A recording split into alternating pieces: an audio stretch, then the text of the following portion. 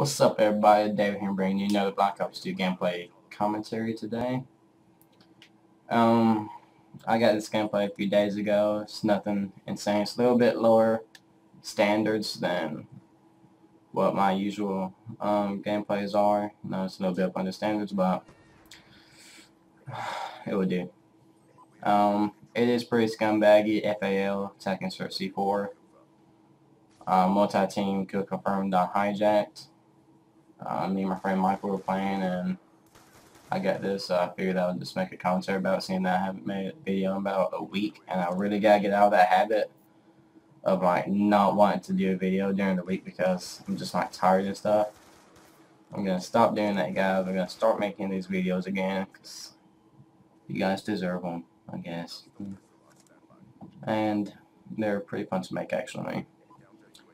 So, what I want to talk about in this video is I want to talk a little bit about the Steambox, the new console being made by Steam. Woody's Gamer Tag made a video about it earlier that I watched, and he did an excellent job of explaining the specs and all to it, to us about it. But I kind of want to reach in depth about like Steam itself. Like, are they gonna start making consoles regularly? Are they gonna release a console every 6 or 7 years, you know, or 6, 7, or 8 years like that? Or is this just gonna be a one-hitter type thing, you know, one-hit wonder, bang for your buck, wherever? I don't know. Let me know what you guys think about that in the comments. I personally hope that the feedback from the Steambox will be good. I'm hoping that people are gonna buy it. I know that I'm gonna try my best to buy it whenever it comes out. But I still am going to be getting the Xbox One, you guys. So you can definitely count on that. I also want to talk about recording on the Steambox, you know. Are we going to be able to use, well, most people are using the Elgato right now. It's pretty much the top of the line now, if you guys didn't know that. It's one of the more simpler approaches that you can use. I use the Roxio HD Pro, which is extremely simple to use. I recommend it if you're thinking about doing YouTube, but you're not really sure. That's why I got it.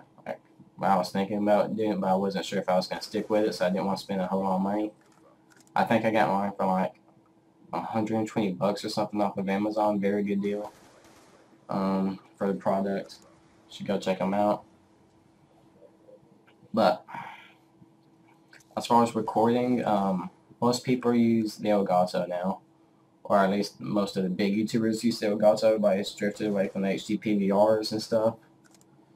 So I'm wondering if they're going to make it to where you can record with it, or are they going to be doing the thing like the Xbox One and the PS4 are, where it has like a self-recorder in it. We can record from your console, or what? I don't know. It's like a lot of questions. I'm sure that they're still in the development of it. I'm not even sure if they're in the alpha stages of the Steambox yet, but hopefully we'll be able to get some more info on that very shortly. That'll be good. Let me know if you guys are going to be excited for it or not. I know I am, because of the sheer massive games that we can play on it. Because if you guys didn't know, I play quite a bit of PC games off of Steam, and the amount of games on there is at your disposal is just insane.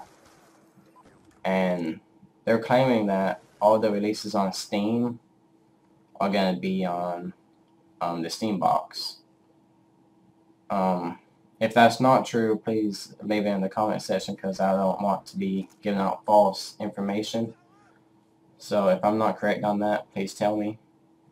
I'll make sure to correct myself in the description, or I'll throw a comment on there. So,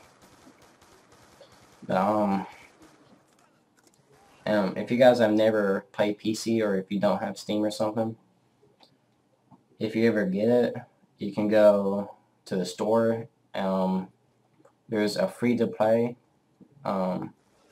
filter search on there, and there's just like tons of games that are just free to play at your disposal. All that you gotta do is just download and install them and start playing. It's crazy, and some of the games are actually quite good, like War Thunder. That's one of the new titles out. That's a pretty fun game. I've been playing it a little bit here and there. Arctic Combat. That's another first-person shooter. It's pretty cool. But I'm thinking that would be a lot better of an approach as far as like hardcore gamers go. Like myself, I consider myself a hardcore gamer. I don't know about y'all, but what defines a hardcore gamer? Like, tell me in the comments what defines a hardcore gamer from a casual gamer. Like, how much do you have to play to be considered a hardcore gamer? Me, I play pretty much every day. You know, I may not play much every day, but I usually get on my Xbox every day, except for on the weekends. I don't play very much on the weekends, unless if I'm home alone or something. Just chilling, like not hanging out with my friends on the weekends. But usually I am. So, if you play, my definition of a hardcore gamer would be, if you play 4 times a week, and at least an hour and a half sittings, I would consider you a pretty hardcore gamer. You know, you may not be as hardcore as me, but you're not playing once a week, you know, or you're not just playing on the weekends. I mean, you're picking up that controller, or you're throwing your hands on that mouse and keyboard for 4 times a week. I think that you're pretty hardcore. Whenever I say hour and a half sittings, that's like the minimum that you play. You may play up to like 5 hours a day or something, or like 8 hours a day. I don't know, it's just like whatever you guys do. But let me know what defines a hardcore gamer in your guys' minds. I'm gonna be interested to know that. Let me know how often you guys play your console or system of choice, I should say. Like, tell me if you guys on average play 7 days a week, or once a week, 2 times a week, something like that. Just let me know. Then that'll be pretty cool to know. And that's pretty much all that I got to say about Steambox for right now. But there should be lots of information to come out. I'll be keeping up to date on videos and forums and stuff, because I'm all about that nerdy life, you know. So that'll be fun to know. The thing that I'm looking forward to the most right now, I don't know why I'm about to say this, but the 2 things that I'm looking forward to the most in my life right now is for Netflix to get the last season of Breaking Bad and the next season of Sons of Anarchy. The 2 things that I'm looking forward to the most. Forget Call of Duty Ghosts, forget the Xbox One, forget the PS4, forget the Steambox. I want those 2 shows right now at my disposal on my Netflix account. That's what I want. Let me know if you guys want that. Then, probably, the stuff that I want for gaming is Forza 5 and Call of Duty Ghosts and new consoles and all that kind of stuff. Consoles everywhere! You know.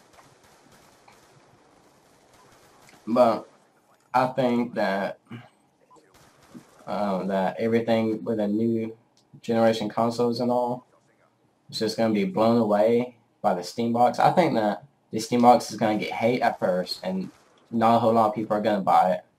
People are going to think, why don't I just buy a PC if I want to play on Steam and all?